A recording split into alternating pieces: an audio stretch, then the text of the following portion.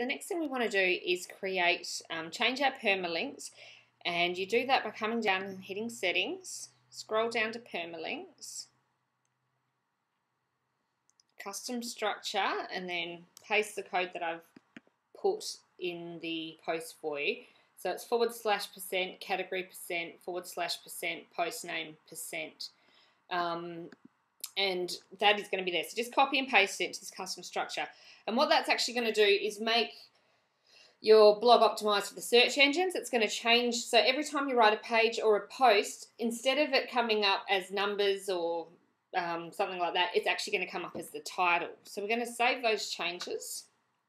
And now when you go to my pages and have a look at the thank you page, it's going to bring up this permalink right here.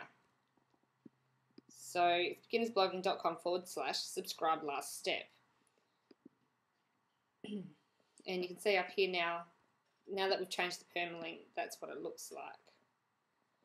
Okay, so that's your permalink done.